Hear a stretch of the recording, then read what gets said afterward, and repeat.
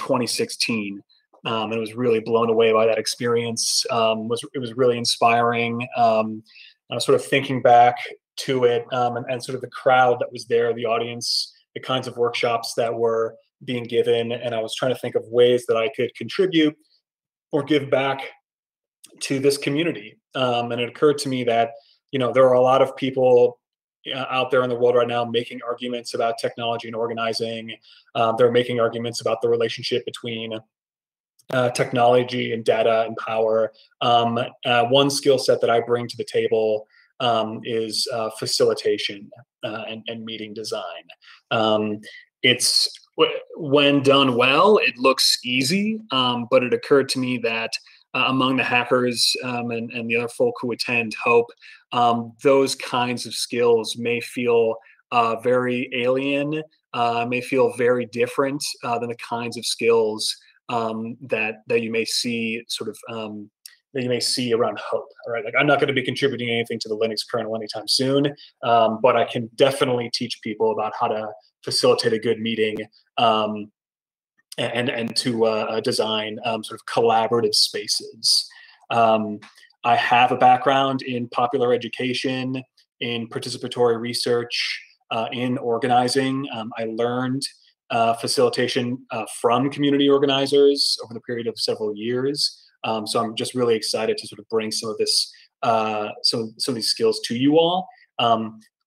My hope is that some people on this talk are already strong facilitators and sort of understand the value of meetings and collaborative spaces. And for those who already have those skill sets, there shouldn't be anything terribly surprising in this. But for those who maybe programmers, software engineers, who are in sales, I'm hoping that this high level overview of what will make strong meetings and facilitations, hopefully this is useful for you all. So first, I should say, sort of the elephant in the room here is that meetings are usually terrible. I trust that if you came to this workshop, you probably already have firsthand experience about how tedious, how boring, sort of how unproductive meetings can be, especially in corporate contexts, especially in sort of organizational contexts where it just feels, it can be really draining. Meetings can be really draining, really frustrating, really, they can be toxic, frankly. And I'm not here to argue that to tell you that all meetings can't be wonderful and constructive. There are a lot that many meetings are just totally unproductive and really just should be an email. Here are some common styles that I've noticed. This is not comprehensive. This is just sort of from my own lived experience here. Some common meeting styles that totally stifle collaboration. The first I'm calling command and control, which is one where you've got someone sort of running the meeting and they kind of act like a dictator. They control everything. They don't leave any space open for comments or criticisms or questions. They just sort of demand things of people and expect them to sort of fall into line. There are contexts when that kind of sort of command and control structure is necessary.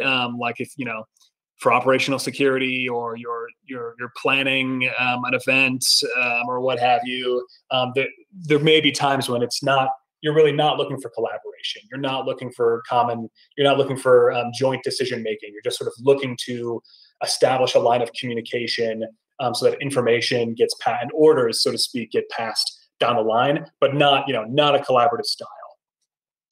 Then there's a meeting style that I would call like teacher and student, where someone shows up to a meeting that they're running and they're trying to sort of present people maybe with new information. This presentation is sort of a teacher and student style, frankly, where the person presents new information to the people who attend the meeting. The people who do attend are sort of able to ask clarifying questions or able to bring up points of information, but there really isn't any collaboration there. It's just sort of like question and answer, teacher with a capital T. Again, not very collaborative. the sort of failed focus group is a lot like what a teacher and student meeting feels like, where someone's just sort of giving updates or teaching people about a new thing and maybe leaving some time up for question and answer. Except there's more room for questions and criticisms about process and decision making. Except there's no opportunity for the people who are bringing up comments, criticisms, questions. There's no follow through. Those kinds of comments just sort of go into an abyss, into a void, and you sort of never hear back about it. It's kind of like a focus group, except you don't. Well, again, there's no feedback loop. There's no follow up. One that I find particularly frustrating is a meeting.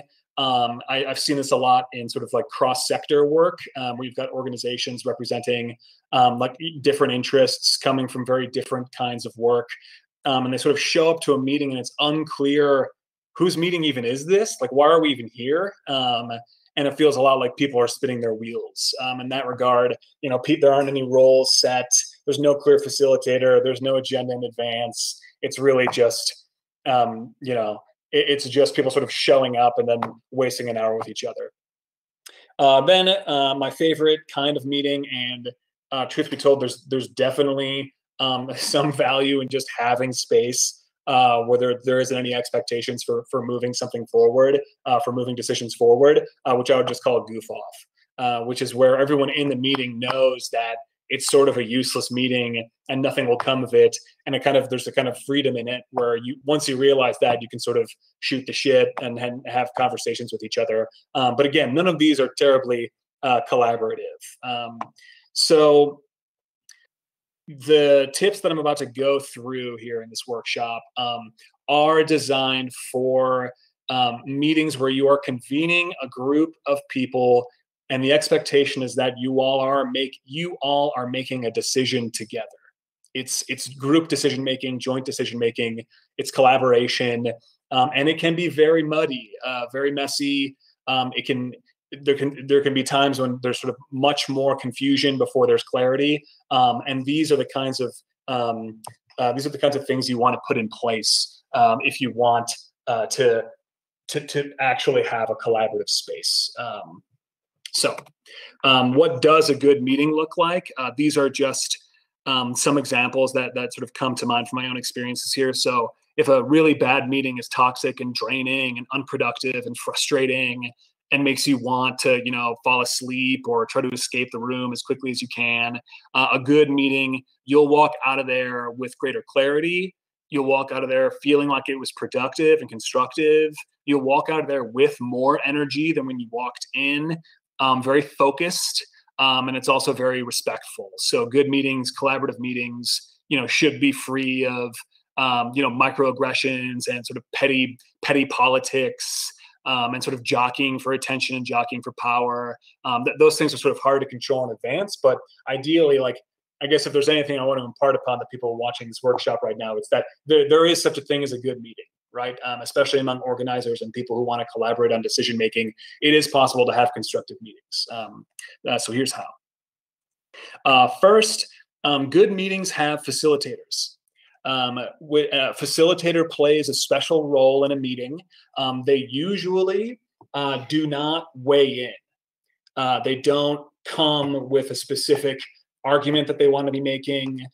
They don't come sort of trying to position their own, their own work above or in front of others. It's really to sort of keep the conversation moving, and it's almost like it's part of a project manager's skill set, I would say, if for those of you who are familiar with project management. So a facilitator special role should be decided in advance, and there should be some preparation that happens in advance. In addition to a facilitator, it's also good to have a separate person who's a note taker, who's documenting the meeting as it's happening. Skilled facilitators, a lot of the times they'll just take their own notes, or they'll whiteboard the conversation as it's unfolding. It is definitely less of a burden for the facilitator to have a separate note taker.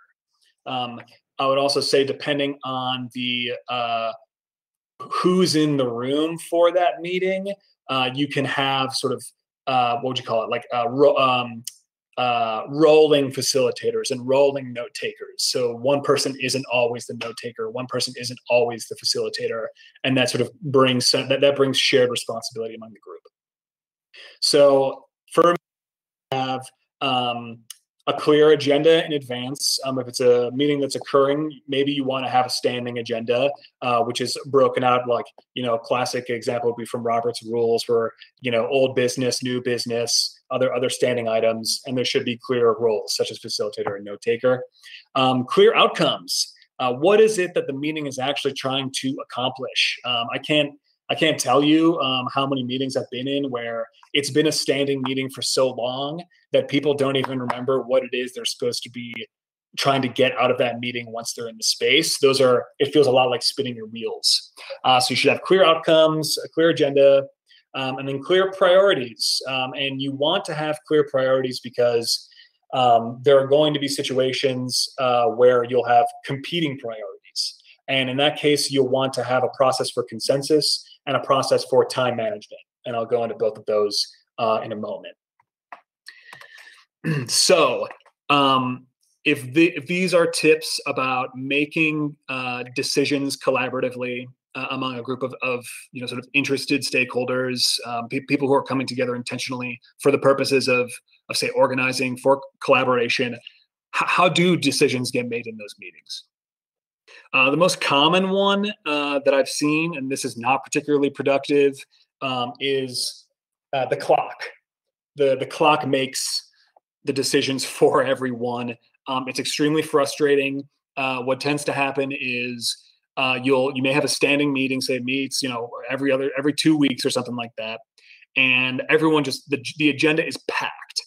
It's packed full of stuff, and really important items get like 5 minutes on the agenda. So the agenda, of course, always runs late. So, other items eat into some important issue, and there's only like 2 minutes left for that conversation.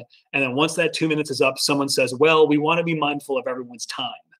And then the conversation is shut down. No decisions are really made. It's just sort of like you're feels like you're walking through mud or something like that. Like the clock is the decision maker. There's not a clear decision maker role there. So that's quite frustrating. Other ways of making decisions in meetings is in advance, you just decide that one person is the decision maker for the process. Often you'll see that sort of get reflected in the hierarchy of an organization. So sort of whoever is, the highest paid person or who has the VP in front of their name or whatever, they'll make the decisions for the meeting, or they'll be the ones in charge of ultimately getting it to a decision maker. Again, not terribly collaborative, and it tends to sort of rise or fall based on how much that decision maker is actually listening to the people who are participating in that meeting. Like how open is that person to feedback and to the conversation. Then there's like a highest score. I see this a lot in meetings which rely on techniques from human-centered design. So a classic example would be like you put up a bunch of competing priorities about like, for example, like what is the theme of a campaign that you're trying to organize? And you're trying to figure out the wording for a campaign. You give everybody a bunch of stickers. You write up the different themes on a poster board or on a whiteboard, on a flip chart paper. You write it up on flip chart paper, and then people take their dots, their stickers, and they put their stickers next to the theme that they want. And whichever theme has sort of the most stickers at the end of it, that's how the decision is made. It's a little bit like majority rules, except it's possible not to have a full majority of the people in the meeting. It's just sort of which got the most. Majority rules, as it sounds, that usually I see that happen with like what's called like a Roman vote, which is like a very simple thumbs up, thumbs down. What do you all think about this decision? And then if there are some critical mass of thumbs up, then you move forward with the decision. If there's a thumbs down, you don't move forward with that decision.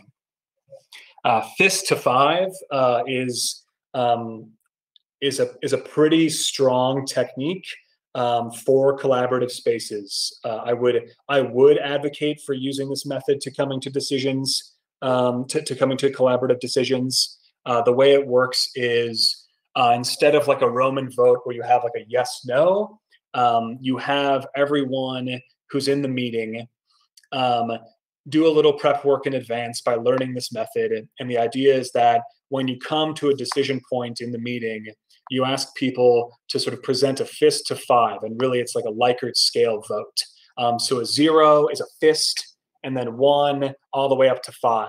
And the idea is that if you, for a particular decision or for a next step, if you put up a 5 or a 4, it means that not only do you agree with that decision, but you're also willing to lead with that decision. You're able to sort of lead with the completion of that next step. 3, 2 is more of like, okay, like I'll go forward with this decision, but I'm not really comfortable leading it or being responsible for the next steps or the deliverables associated with it. And then finally, you have a 0 or a 1. A 0 would be like, I've seen some processes where a 0 is just a straight up veto, and then everyone has veto power on a decision, being like, no, I'm not comfortable with this. This is the wrong direction for this group. We're not doing it. You put up a fist. The other method of doing that would be you put up a fist and you say, I'm not comfortable moving forward until we talk about what I think is wrong with this decision. And then you don't actually move forward until that person is willing to give like a 2 or 3 vote in the fist to 5. This one is time intensive and it requires a lot of trust and sort of openness among the people who are part of the conversation. It is definitely worth it, though. It allows tensions and challenges and difficulties to surface, and it also creates a space to discuss how to move forward together. Finally, this is the hard one. This is the hardest one of all in my experience, and I have facilitated a lot of meetings, and reaching full consensus on hard issues, like reaching full consensus on like, should we break for lunch? That's not too hard, right? But reaching full consensus about like, what should we do with the resources that we bring to the table? What should we do about the campaign that we're organizing together? That takes a lot of time and effort, and you need to create the time and space in the conversation.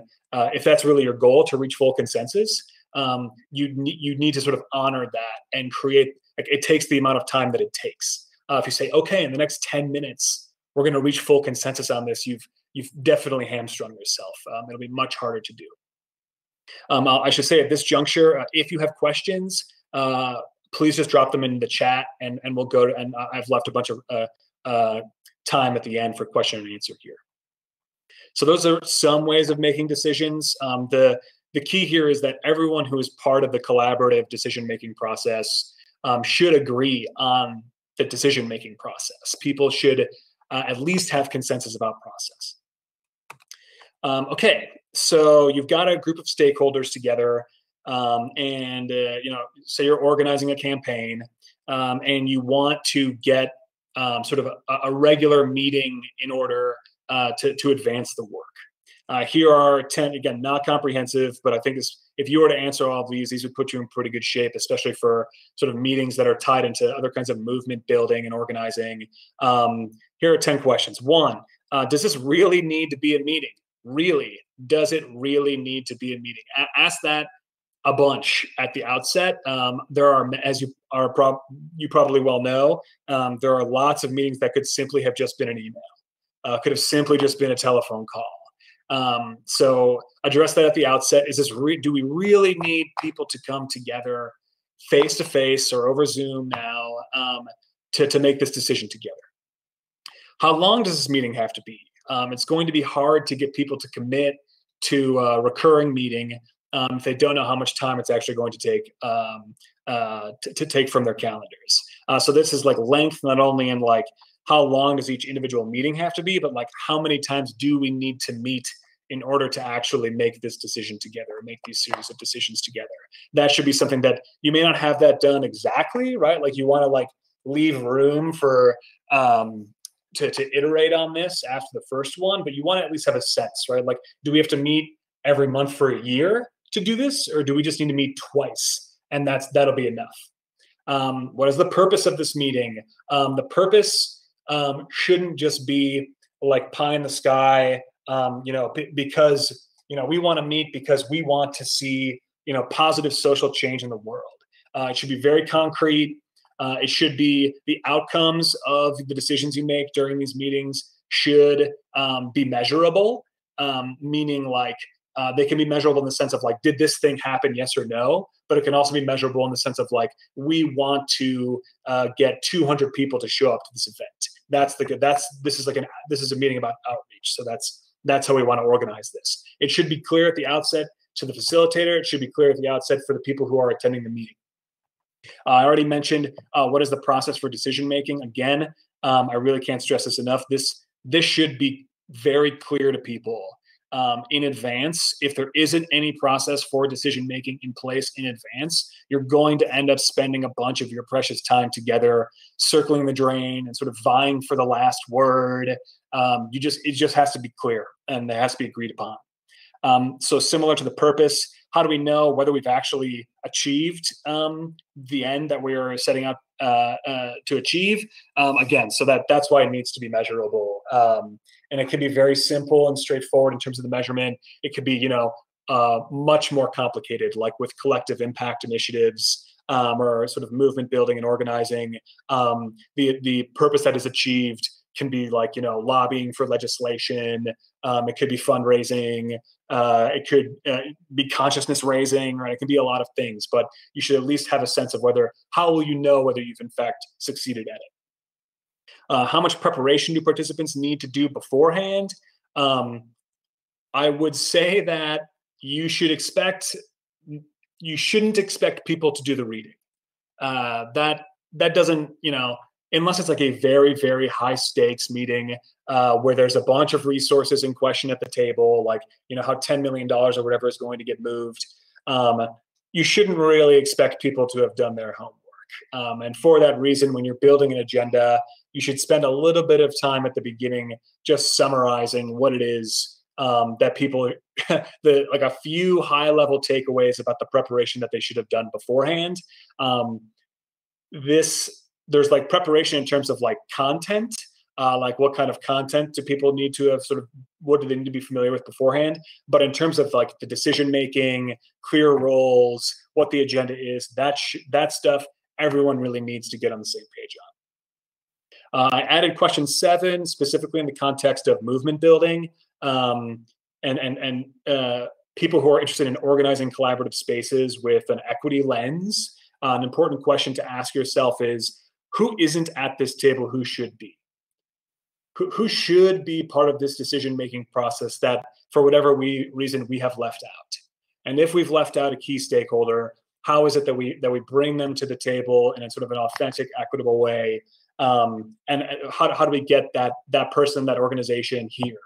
That part is really important. And likely this question will also reveal to you that there are plenty of other people in the space that you're working in who've been doing the work already. So especially in the context of like an organizing campaign, there likely is somebody who's already out there doing that. And this question, in addition to sort of broadening your base or broadening the perspectives that you're bringing to the table, also sort of lets you do a quick landscape scan about who is it that's already doing this work and we could potentially collaborate with. I touched on number 8 already. Who's assuming the roles of facilitator and documenter? Again, that needs to be set out in advance because the facilitator should be in charge of this question 9, which is what's actually on the agenda. I would recommend that be done like a week in advance, maybe a little bit less, but you should have a finalized agenda at least 24 hours before the meeting is set to happen. And that's on the facilitator and the documenter and note taker. Then finally, similarly to a decision-making process and sort of having that in place for your meetings, you want to have a process and a space for debriefing because a lot of times, especially when you're bringing diverse stakeholders to the table who may have different interests at heart, that it may not go well. The first couple meetings may not be very productive at all. It may not feel good, but you still have a commitment to keep it going. So how do you course correct? How do you iterate on your processes to make things more productive? So those, if you were able to answer these 10 questions before you set a sort of a standing meeting, especially in these collaborative spaces, you'd be in pretty good shape. Obviously, there's a lot of work that goes into it, but these will get you pretty far. Okay, so you've got your stakeholders.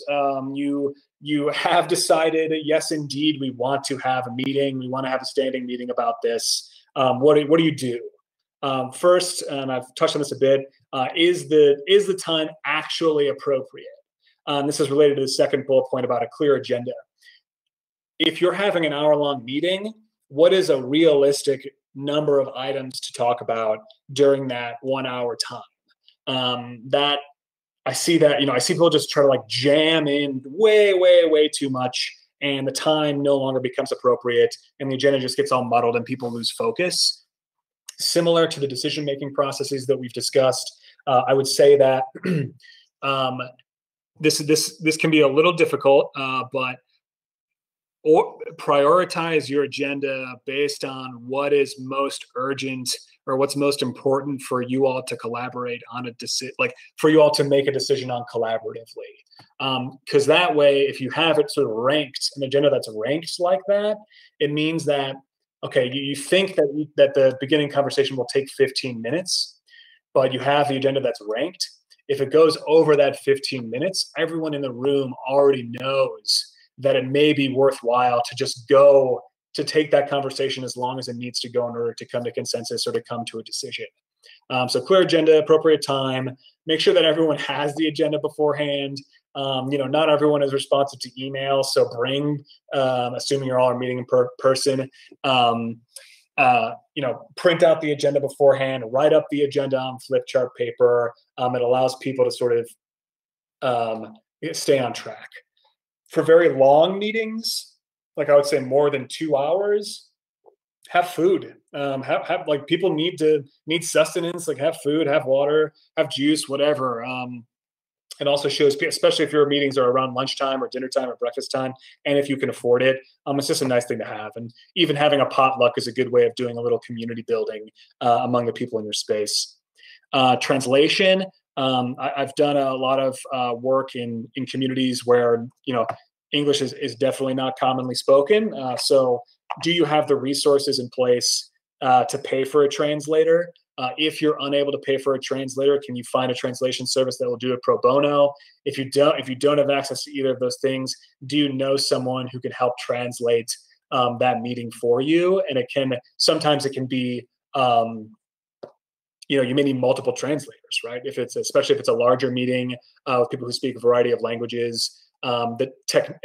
Technology-wise, I've seen it work well where each translator has a little like headphones and walkie-talkie, and anyone who needs that translation picks up a headset and they listen to a real-time translation. I should also add that for meetings where there is translation occurring, it is even more important that you leave enough time in your agenda so that you are sure that everyone in the room is comprehending and is sort of is comprehending the decisions that are on the table. It's okay to have silence in meetings if that's what it means for like people to sort of catch up with the translation. It's absolutely crucial that you leave that time.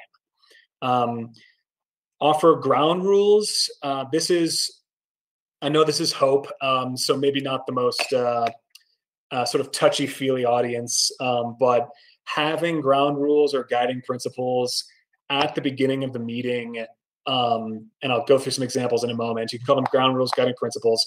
Having them at the beginning of the meeting, going through them, and then offering the opportunity for people to chime in with their own ground rules that they want to see for how that meeting, the tone of the meeting, the process for the meeting, how people should behave toward one another during that meeting. It really does make a difference. And it really, I've seen it make a huge difference, especially in meetings where there are sort of people with very problematic personality. I shouldn't say problematic personalities. People who have confrontational or defensive personalities for whatever reason, or that's the attitude they take during your meeting. Just being able to point to your ground rules and say, "Hey, I hear you, but maybe this isn't the time for that conversation." Or, "Hey, I hear you. Can we stick to what's on the agenda?" It allows you to sort of cut through any interpersonal dynamics or power imbalances that might exist between you and that person, and it allows it to sort of not be not be personal, right? So people don't take it personally. Similarly, again, I'll repeat. I know this is hope and not touchy feely, but icebreakers are great. Icebreakers are excellent, especially for meetings where it's the first time people have met in a long time, the first time people have met at all. A great way to get to know each other. And for those who aren't familiar, an icebreaker is like, a simple game, like a fun, energizing game or activity or sort of fun question that you ask people around the table. It gives people a chance to introduce themselves. It sort of allows people to hear from one another without so much high stakes in the room. And also, crucially, I should say tactically, icebreakers allow you to pad your agenda at the top with like 5 to 10 minutes to let people who are late arrive and arrive without feeling like they need to sort of apologize, arrive in a way that gives them the space to sort of be there in the present with you. And it also gives you time in case you need to sort of shift things in the agenda based on who shows up or not. It's a really crucial time for the facilitator, but also it's just a good thing for people to get to know each other. I touched on this earlier a bit about the sort of the agenda and the appropriate timepiece, but just go through the agenda until everyone feels comfortable that the conversation has been that particular item on the agenda has actually been addressed. That could be a hard thing, especially with sort of like this tyranny of the clock that I see again and again, especially in project management spaces for technology development, for software development, like web application development. I see that all the time, and it's totally toxic, and it's not a good way, at least to collaborate. It might be a good way to like launch a product, but it's not a good way. It might be efficient time-wise, but it's not actually collaborative. And then finally, leave room at the end of your agenda for reflection. Like it's actually good community building and team building for people to be like, I thought that meeting went really well, or I think we should be doing this differently. It's just good for people to sort of get to know each other that way as well. So building time for reflection and next steps. Always end your meetings with your next steps. The next steps you should go through them multiple times. Make sure that everyone is clear about who is responsible for what next step or what piece of the deliverable, and make sure that you leave room to ask, did we miss anything here? Was there a next step that we forgot to include in our note taking, just in case something was in fact missed? Additionally, leaving time at the end for reflection next steps allows you to sort of pad the agenda in case something runs long or not. A classic technique for reflection, especially process-wise, like you want to know how well the meeting went, is a tool called pluses and deltas, or pluses and minuses. But I prefer, I'll explain it first. So pluses and minuses, you put up on flip chart paper or a whiteboard. You sort of debrief the meeting with everyone who's there. You say all the things that sort of went well. Hey, the facilitator did a great job. Hey, this was super clarifying. And then you can, that's the pluses, and the minuses are obviously, hey, this thing didn't go so well. I wish we had food or whatever. The reason that I like to refer to it as pluses and deltas is because the framing of a delta, meaning like pluses and things we would change, is that people who think that things should be done differently, it not only calls out the thing, like, there should have been food. The delta angle allows you to sort of ask, okay, what should we be doing differently then in order to correct for that mistake, or to correct for that wrong process. So pluses and deltas is a way to begin it. That's a pretty, your meetings can look like this. Obviously there's a lot of flexibility, there's a lot of creativity here, but if you have these things, you've asked your questions about why the hell we're even meeting in the first place, and you have these meeting design tips sort of done and ready in advance, it should be a productive meeting. Here are some example ground rules or guiding principles. Again, this is just sort of like to sort of set the tone and give people a chance to reflect on the process and like what it will mean to actually sit in a room together and collaborate on a decision together. Be present. That is much harder than it sounds. A lot of people will. Another way of putting this, maybe more appropriate for the Hope audience here, would be, get off your laptop or get off your phone. Like, don't be checking Twitter. Don't be checking your email. Actually, be present for this conversation. Speak from your own experience and hear others. This would be in the context, especially of like organizing, movement building, so that people don't feel cornered or attacked when they're coming with a very different perspective in that space. You want to acknowledge that fact, acknowledge that difference, that people may be starting in different places, they may have different interests, and that the goal isn't to just sort of. I see this a lot in meetings, right, where the agenda is so packed, the decision making process is so unclear, that people will just sort of chime in with like the one point that they want to get across, the one thing that they came to that meeting that they just wanted to try to convey, and it's not actually a conversation, it's not actually a dialogue, it's not constructive. So this point about hearing others is important because it reminds people that in fact it should be a dialogue. It should be something where you're learning from each other and potentially changing your perspectives and your beliefs because of it. Similar to the point here, listen to understand, share to be understood. I see a lot of people. I work a lot in sort of like community and like at the intersection of like community-based research and academic research. So I have seen in the past academics come into community spaces. Actually, I've seen this a lot in organizing crypto parties. Right, you've got a software engineer who comes into a community space among a bunch of activists, and they're not really there to hear about what the activists need in terms of their expertise. They're there just to sort of feel like they're the smartest person in the room. So putting this out at the front, listen to understand, share to be understood, again, sort of reminds people that it should be a dialogue. It really is, it should come from a place of empathy. No one knows everything. Together we know a lot. I reflect on this quite a bit because I've seen time and time again that when people listen to each other and collaboratively make decisions together, you will come to places. You'll surface new ideas that simply no one in the room expected when they showed up to that meeting, and that sort of affirming that together as a group we're sort of more powerful than just us as individual units. That can get people energized. Move up, move back, also referred to as like step up, step back, is especially among standing meetings. If you're in the room with somebody who, let's say, like they run an organization or whatever, or they've got a gigantic ego or whatever, and they're used to sucking up all the air in the room. They're used to in an hour-long meeting talking for 30 minutes of it or whatever. This is a reminder that if you find yourself being the one who's always talking in the meeting, take this opportunity to take a step back or move back and let other voices into that space without dominating it. Similarly, if you find yourself not chiming in a lot, maybe this is an opportunity to bring your voice to the table and bring your insights to the table. One mic, meaning like, don't interrupt each other, don't talk over each other. This is stuff that, like a lot of young people, like children, are learning with social and emotional intelligence curriculum, but it's like, behave, right? Like have respectful conversations with one another. No soapboxing. So similar to move up, move back.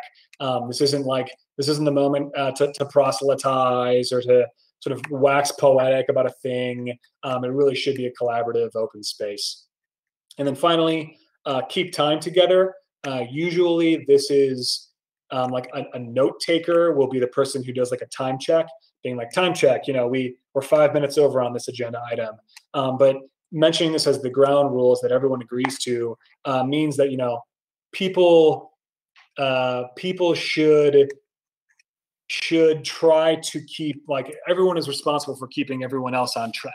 so you don't go out on left field with a thing. You don't sort of relitigate items that have already been decided on for the interest of trying to move through the agenda. So again, these are just example ground rules. You can put it up on flip chart paper, but it's good to have it present at every meeting, and it's good for everyone to agree on it, so that you can point to them like, hey, so and so, I see, like, are you really present right now? Like, I see that you're chuckling about a meme on Twitter or whatever, right? So those are some ground rules. Okay, I expect that this might be one of the more challenging more challenging parts of effective meeting design and facilitation for this audience in particular, which is like what style do you actually bring into a meeting when you're a facilitator?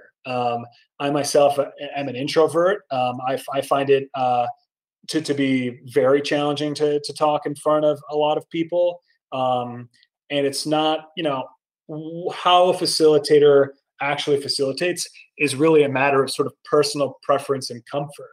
Like, if you don't want to be cracking jokes or whatever, then don't. If you want, to, be more earnest or somber in your attitude, like, that's fine. Like, it really is about what is it that you need to feel supported in that space. Like, it's sort of your own style. But here are a few things that I've found are helpful. Be respectful. So again, like a facilitator for a meeting, they shouldn't come with their own agenda. They should come really as someone who tries to move the collaborative process forward. And that can be, especially when the interpersonal dynamics are super thick, especially when you've got gigantic egos in the room, it can be hard to sort of maintain that kind of like non-judgmental attitude. But it is really important, because if people feel like the facilitator is trying to steer the conversation or like trying to steer the outcome one way, then it can really shut down the process, because the facilitator, believe it or not, has a fair amount of power in these kinds of decisions.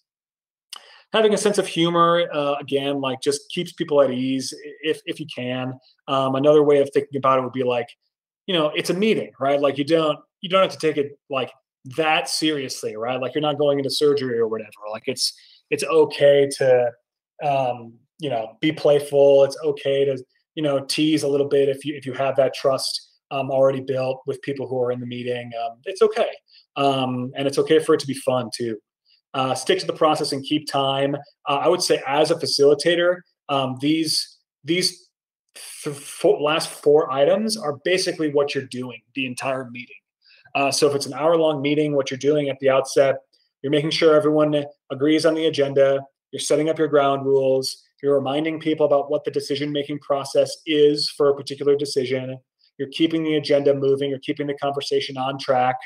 And crucially, when there is a lull in the conversation, in the decision-making process, you can take some space and remind people about what have we already agreed upon, right? What work have we already done to move the decision together? And it reminds people, one, they in fact can make decisions together, and two, it gets people thinking about sort of like what comes next. What's the next piece that we have to put in place for this all to work? Again, don't offer judgment, offer synthesis. This is a sort of more art than science, can be a balancing act, because a lot of times offering synthesis of what you've heard during a conversation can feel a lot like you're making a judgment, and it can sound like that too if you're not careful. But by synthesis, what I mean is, you want to, as best as you can, like, let's say there are 2 competing viewpoints during a collaborative decision-making process. To offer synthesis, what you can do is, say there are just 2 sides. You state as plainly and clearly as you can the differences between the 2 sides and why it is that the difference exists, like where each side is coming from. And then you offer, and this takes some creativity, you offer a middle way, or you offer a process check, or you offer the people there with a potential idea about how to resolve that conflict. It doesn't always work, obviously, but at least it gives people something to sink their teeth into. Because believe me, when you're in a meeting and you're trying to come to a decision, and it seems like you're at like a juncture. If you just say, "Well, what should we do?" It leads people tend not to, for a lot of reasons, right? People tend not to chime in with solutions. Better to offer a solution, even if it's not the right one down the road. Better to offer a solution for people to riff on, or offer a synthesis for people to riff on, and then that will sort of get the creative process moving, and sort of that may sort of get you out of a logjam. Okay, this is in quotes here is probably, and then I'll leave time for some Q&A here. In quotes here, say more about that. This may be the most important phrase, the most important tool that a facilitator has. It's very simple, and it is a key to surfacing new ideas, to surfacing differences in perspectives among the people who are there. And what tends to happen is, you'll see during a meeting, someone will offer an idea. Someone might offer they may disagree with that idea, right? And in meetings where there isn't a clear process, where there isn't a clear decision maker or a decision-making process, where the agenda's all jammed up, someone may feel too insecure to provide their reasoning. They may feel like they only have the wherewithal or the time to interject that they disagree. But when you have the sort of the space as a facilitator to say, okay, pause the conversation. I hear that you've disagreed with this point, or I hear that you're bringing this new perspective to the table. Why is it that you say that? Can you say more about that? It's just a super easy, super collaborative thing to do, and you'd be really surprised with how effective it is. Okay, so I moved through a lot here, and I know it's already 10 of. I'm going to stop sharing my screen in a moment. I'll give a plug that you can find me on Twitter there. I do take contracts if you find yourself sort of in an organization that is in desperate need of a facilitator to move through a strategic decision. Let me know. And I'll do a quick summary here. I'll go back to the beginning. So good meetings are usually terrible, as you probably know. They don't have to be terrible. Here are some ways that you can make them less terrible. The biggest one is that meetings should have roles, and there should be a facilitator for collaborative decision-making processes. The meeting should have clear outcomes. They should have clear priorities. There should be a process for consensus and a process for time management. A variety of ways of making decisions together. Full consensus is the hardest one, but probably the most effective and the cleanest way of sort of keeping the group together to make decisions, even if it's very difficult. Here are some questions that if you are saying, okay, I watched this workshop at Hope.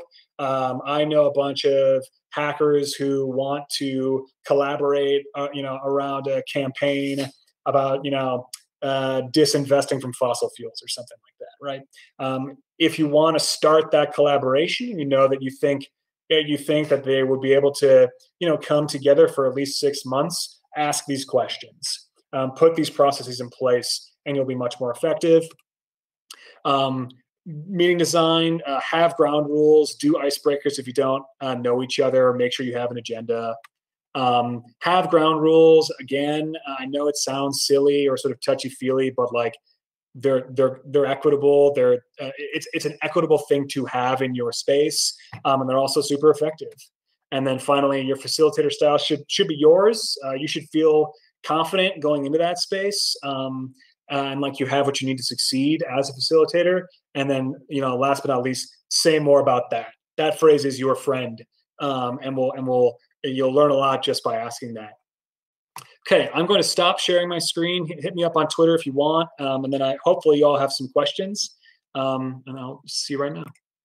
Really appreciate you all coming to this and taking your time.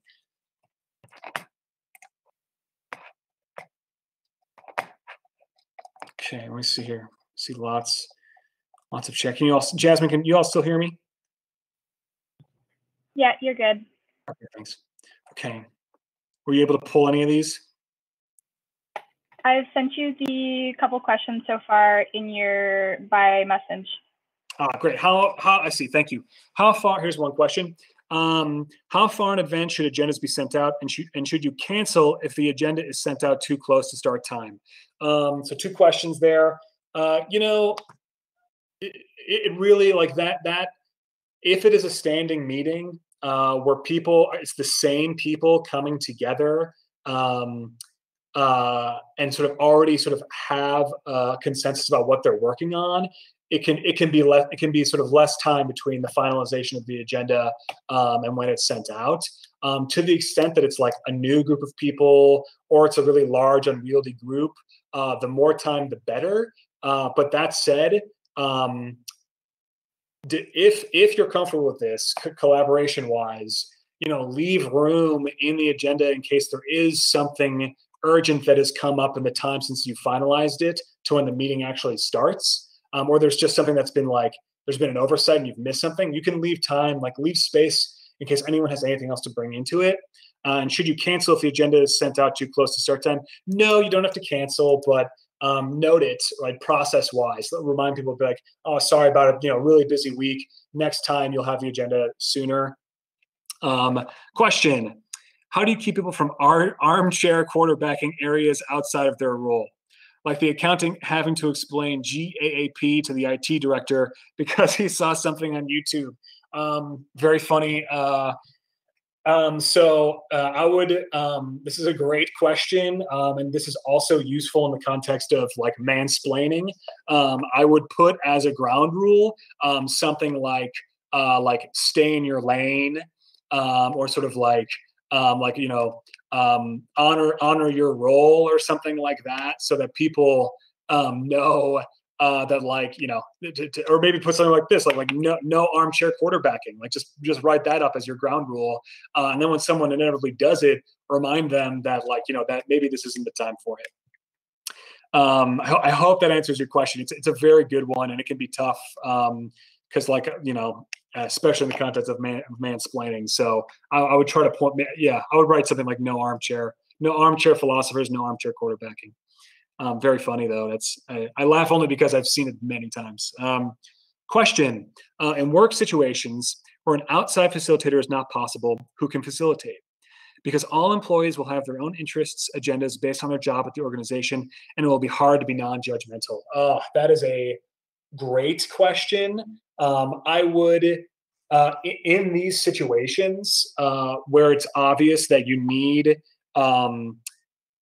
some facilitated conversation, but you don't have the resources to hire a facilitator, I would just surface that itself, and sort of ask people, ask whether anyone's willing to volunteer, or say, maybe you do have the resources for a quick training. Like I'll train you on facilitation. Like let me know, so that people feel like they have at least some skills about it. And then another technique here would be to have sort of the rotating facilitator role, to the extent that it doesn't, like you don't have someone, like let's say you're making a big decision about the IT budget or whatever, you don't have the person in charge of that budget facilitating that conversation, just being intentional about that. Yes, the slides will be available after the presentation. And I've got one more question here. I know we're almost out of time. I'll contact the Hope people to make sure that these slides get up. You can also hit me up on Twitter. I'm happy to share them with you. Question: I understand this is for when we host the meetings. However, when we attend other meetings, there's times where people are conflictive towards the jobs to be done, or people hounding you for a response and commitment. Do you have any suggesting for implementing, enforcing some boundaries in these cases? That's really tough, especially like when there's that open conflict, or like that kind of sort of like toxic hound, like describing as hounding you for responses and commitment. In that case, you can I would recommend, assuming it's, again, it's like this tyranny of the clock, right? Where like everything's urgent, everything has to be done now. There's no time for reflection. There's no time for debriefing. There's no process checks. I would try to advocate for having a specific meeting sort of about the process, like the project management process, about the roles, and sort of who gets to decide what for who gets to hound others, right? Like that kind of thing. Like, sort of, again, it's kind of like a staying in your lane question. But that's a really hard conversation, right? And I guess I would say, like, those kinds of challenging conversations happen, and they can be really tough in the moment, but they can also be really productive. And it can, especially with a team where there's conflict there. You can hire a conflict resolution consultant, but just clearing the air and surfacing the stuff can go a long way. Because a lot of the times, the people who are hounding you or who have that conflict oriented attitude, sometimes it's just like second nature. Sometimes it's just their habit, like their workplace habits, and they may not even realize that it's a toxic thing to do. So just doing a process check may go a long way. Question about handling latecomers, or if you're running late yourself. When you come late yourself, apologize, and also thank people for their patience. For handling latecomers to a meeting, that is a great question. And in collaborative spaces specifically, someone comes in late to a meeting, they're not Casper the Friendly Ghost. Like, they walk in, acknowledge that they've walked in, be friendly, say hello, welcome. As they're settling in, give them a quick update, like a quick 30-second update about what's happened so far in the meeting, so that they feel like they're not like sort of playing catch up. Because what they need in order to be productive is to not feel rushed and sort of flurrying around, so that they have enough time to actually arrive and be present in that space. So acknowledge, make them feel welcome, and make sure they have what they need to sort of be caught up. And I think last question, time-wise, would you love suggestions to help discourage standing meetings to have standing meetings, especially when the person organizing is either a supervisor or from an entirely different team? The response, do we need this meeting, doesn't always work. Winking emoji. Ain't that the truth? That can be really tough, especially if you're sort of forced into it. I don't, that's something, it sounds like this could be like a hierarchy culture, like a dominant culture, hierarchy dominant culture.